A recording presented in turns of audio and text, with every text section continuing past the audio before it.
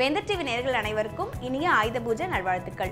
பொதுவா இந்தியால பாத்தீங்கன்னா நவராத்திரியை 9 நாட்களும் ஒரு திருவிழாவே கொண்டாடிட்டு வரோம். இந்த நவராத்திரியை கொண்டாடுறதுக்கு நிறைய புராண காரணங்கள் சொல்லப்பட்டாலும் இதுல முக்கியமான காரணமா பாத்தீங்கன்னா அம்பிகை மகிஷாசுரன்ற அரக்கனை வதம் பண்றதுக்காக போராடுற நாட்களை தான் நம்ம வந்து நவராத்திரியை கொண்டாடுறோம் அப்படிங்கிறது ஒரு நம்பிக்கை. இந்த 9 நாளும் நம்ம வீட்ல அம்பிகை ஒளிவிட்டு இருக்கா அப்படிங்கிறது நம்பிக்கை. அதனால இந்த ஒவ்வொரு நாளும் அம்பிகைக்கு தேவையான நைவேத்தியங்களை நம்ம ஒவ்வொரு நாளும் விதவிதமா பண்ணி நம்ம வந்து ஆராதனை பண்றது வழக்கம். அப்படி நம்மளுடைய ஷோல இன்னைக்கு ஒரு சூப்பரான ஒரு நைவேத்தியத்தை தான் நம்ம வந்து பண்ண போறோம். இந்த 9 நாளும் அம்பிகை நம்ம வீட்ல கொலுவிட்டு இருக்கா அப்படிங்கிறது ஒரு நம்பிக்கை. அதனால 9 நாளும் அம்பிகைக்கு தேவையான நைவேத்தியங்களை நம்ம பண்ணி கும்பிடுறது வழக்கம். இன்னைக்கு நம்மளுடைய ஷோலையும் நம்ம வந்து ஆயுத பூஜைக்கு நிறைய நைவேத்தியங்களை பண்ணி நம்மளுடைய அம்பிகையை நம்ம வந்து ஆராதனை பண்ண போறோம். அதுக்காக இன்னைக்கு நம்ம என்ன பண்ண போறோம்னு வாங்க ஷோக்குள்ள போய் பார்க்கலாம்.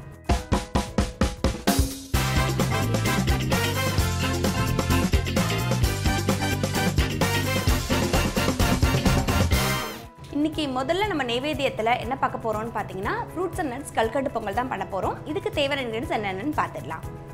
அரிசி, கல்கண்டு, தேங்காய், இங்கே பார்த்தீங்கன்னா ஃப்ரூட்ஸ் அண்ட் நட்ஸ் எல்லாமே வந்து பாதாம், முந்திரி, இது கூடவே வந்து திராட்சை, பெரிச்சம்பழம் எல்லாமே இருக்குது. நெய், பாசிப்பருப்பு, கண்டென்ஸ்ட் மில்க், பால் எல்லாமே ரெடியாக இருக்குது. இது வந்து பார்த்தீங்கன்னா ரொம்ப ஒரு டெலிஷியஸான ஒரு ரெசிபி. இதை பண்ணுறதை இப்போ எப்படின்னு பார்க்கலாம். ரொம்ப சிம்பிள், நீங்கள் குயிக்காகவே பண்ணிடலாம். இப்போ ஃபஸ்ட்டு ஒரு பாத்திரம் வைக்க போகிறோம். இப்போ நம்ம ஒரு குக்கர் எடுத்திருக்கோம். இங்கே வந்து பார்த்தீங்கன்னா பச்சரிசியை ஊற போட்டு நம்ம வந்து ரெடியாக வச்சுருக்கோம். ஒரு 1 மணி நேரம் நல்லா ஊறி இருக்க அரிசி. இந்த பச்சரிசியை ஒரு குக்கரில் நம்ம சேர்த்துக்கலாம். நீங்கள் முன்னாடியே ஊற போட்டுட்டீங்க அப்படின்னா உங்களுக்கு வந்து ஈஸியாக இருக்கும். நல்லா குழஞ்சி வெந்துடும். இந்த பொங்கலுக்கு பார்த்தீங்கன்னா நம்ம வந்து ரொம்ப பாசிப்பருப்பு தேவை கிடையாது. ஜஸ்ட் ஒரு ஸ்பூன் சேர்த்திங்கன்னா போதும். அப்படி இல்லைன்னா நீங்கள் வந்து பாசிப்பருப்பு சேர்க்காமையே செய்யலாம். ஆனால் இதில் வந்து பார்த்திங்கன்னா நம்ம வந்து விசேஷ நாளில் செய்யும் போது பொங்கல் வந்து எப்போதுமே நம்ம வந்து பருப்பு சேர்த்து தான் செய்வோம். அதனால் சாஸ்திரத்துக்காக நம்ம கொஞ்சமாக இதில் பருப்பு சேர்த்துருக்கோம். இந்த அரிசியும் பருப்பும் வேகிற அளவுக்கு நம்ம தண்ணி சேர்த்துக்கலாம். இப்போ வந்து பார்த்திங்கன்னா நம்ம வந்து அரிசி பருப்பு கூடவே தண்ணி சேர்த்துருக்கோம். இது கூட கொஞ்சமாக வந்து நம்ம பால் சேர்க்க போகிறோம். நீங்கள் பால்லே முழுசாக வேக வச்சாலும் வைக்கலாம். அப்படி இல்லைன்னா நீங்கள் வந்து தண்ணி சேர்த்துட்டு நமக்கு கொஞ்சமாக இதில் வந்து பால் சேர்த்துக்கலாம்.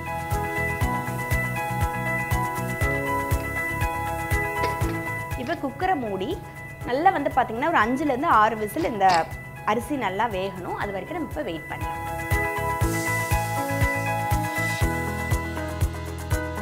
இப்போ நம்மளுடைய அரிசி பார்த்திங்கன்னா நல்லா ஒரு 4 விசில் வந்துருச்சு. இப்போ நம்ம திறந்துடலாம். இப்போ பொங்கல் பார்த்திங்கன்னா நல்லா இப்போ குழஞ்சிருச்சு. இன்னும் கொஞ்சம் நம்ம நல்லா குழச்சிடலாம். இப்போ நம்மளுடைய சாதம், அரிசி, பருப்பு பார்த்திங்கன்னா நல்லாவே குழஞ்சிருச்சு. இந்த ஸ்டேஜில் இங்கே நம்ம கல்கண்டு வச்சுருக்கோம். இந்த கல்கண்டு பொங்கலில் இன்றைக்கி வந்து பார்த்திங்கன்னா கண்டென்ஸ் மில்க் சேர்க்க போகிறோங்கிறதுனால கண்டென்ஸ் மில்க் ஏற்கனவே நமக்கு இனிப்பு இருக்கும். அதனால் கல்கண்டை வந்து நம்ம வந்து ஒரு 3/4 கப் போட்டால் போதும். ஒரு சின்ன மிக்ஸி எடுத்துகிட்டு நீங்கள் வந்து 1/2லேருந்து 3/4 போடுங்க. ஏன்னா உங்கள் இனிப்புக்கு தகுந்த மாதிரி. இப்போ வந்து பார்த்திங்கன்னா 1 கப் அரிசிக்கு 1 கப் கல்கண்டு தான் அளவு. இப்போ வந்து நான் 1/2 கப்பு தான் எடுத்திருக்கேன். ஏன்னு பார்த்தீங்கன்னா நமக்கு வந்து கண்டென்ஸ் மில்கில் நம்ம தேவைன்னா கடைசியாக கூட நம்ம பொடிச்சு வச்சுருக்க பொடியை வந்து நம்ம சேர்த்துக்கலாம். இனிப்பு செக் பண்ணிவிட்டு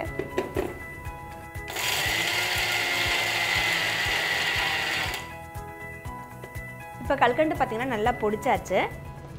இங்கே சேர்த்துடலாம்.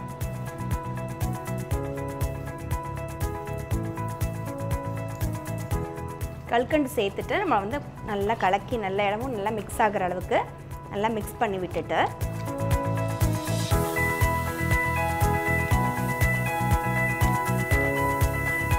இப்போ இது ஒரு பக்கம் பார்த்தீங்கன்னா நமக்கு வந்து வெந்துக்கிட்டே இருக்கட்டும். அதுக்குள்ளே நம்ம வந்து சின்ன கடாய் வச்சு நம்ம வந்து தாளிக்க வேண்டியதெல்லாம் தாளிச்சிடலாம். இப்போ நம்ம சின்ன கடாய் வச்சுருக்கோம். இதில் நம்ம தாளிக்கிறதுக்கு கொஞ்சமாக தேவையான அளவுக்கு நெய் சேர்த்துக்கலாம். இதில் வந்து நம்ம ஃப்ரூட்ஸ் அண்ட் நட்ஸ்ன்னு ஏற்கனவே சொல்லியிருந்தோம். அதனால் இதுக்கு வந்து பார்த்திங்கன்னா நம்ம வந்து பாதாம், முந்திரி, அது கூடவே நம்ம வந்து காஞ்ச திராட்சை ப்ளஸ் நம்ம வந்து சின்னதாக நறுக்கின பேரிச்சம்பழத்தையும் சேர்க்க போகிறோம். பேரிச்சம்பழத்தை மட்டும் நம்ம ஒரு சின்ன பீசஸாக நறுக்கி வச்சுக்கலாம்.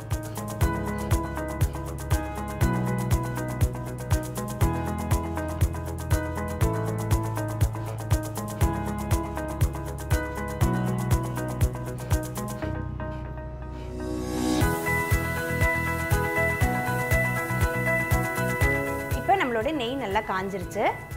இதில் நம்ம வந்து முந்திரி, திராட்சை எல்லாமே சேர்த்து ஃபஸ்ட்டு நம்ம வறுத்து எடுத்துக்கலாம்.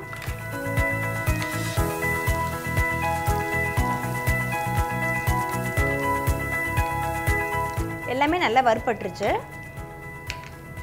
இப்போ இதை அப்படியே ஒரு சின்ன பவுலில் நம்ம வந்து ட்ரான்ஸ்ஃபர் பண்ணிக்கலாம்.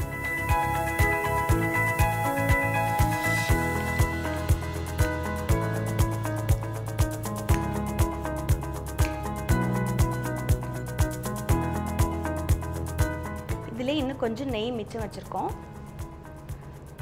இதில் இந்த பேரிச்சம்பழத்தையும் போட்டு லைட்டாக ஒரு வதக்கி எடுத்துடலாம்.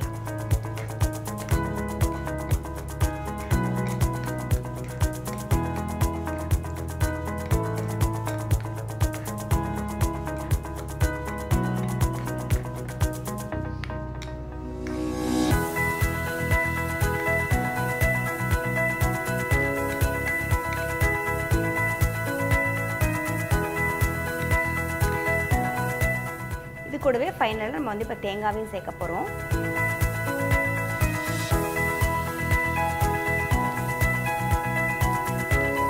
தேங்காய் ஓரளவுக்கு பார்த்தீங்கன்னா நல்லா கொஞ்சம் செவக்க வறுக்கணும்.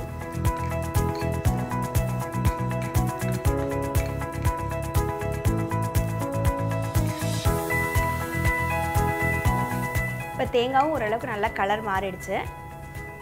இப்போது இது அப்படியே இந்த கடாயோடய இருக்கட்டும். இப்போ பொங்கல் பார்த்திங்கன்னா எல்லாமே சேர்ந்து நல்லா குக் ஆகிடுச்சு. நம்மளும் எல்லா முந்திரி திராட்சை எல்லாமே தனியாக பொரித்து வச்சாச்சு.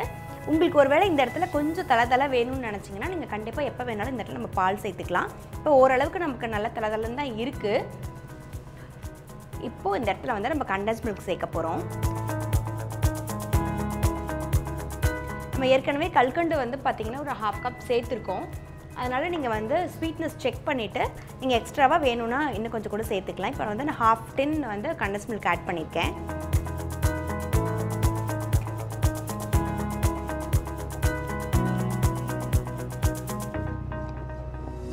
கண்டன்ஸ் மில்க் வந்து நம்ம சேர்த்துருக்கிறதுனால நமக்கு வந்து பால் வந்து கொஞ்சமாக போட்டாலே நமக்கு வந்து போதுமானது. நம்ம வறுத்து வச்சுருக்க முந்திரி திராட்சை எல்லாமே சேர்த்துக்கலாம்.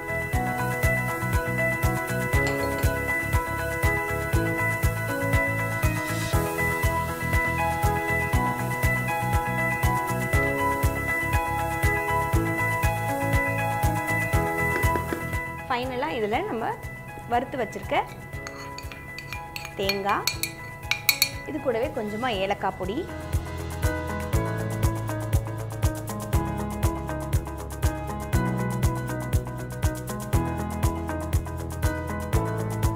ஒரு 2 ஸ்பூன் நெய் சேர்த்துக்கலாம்.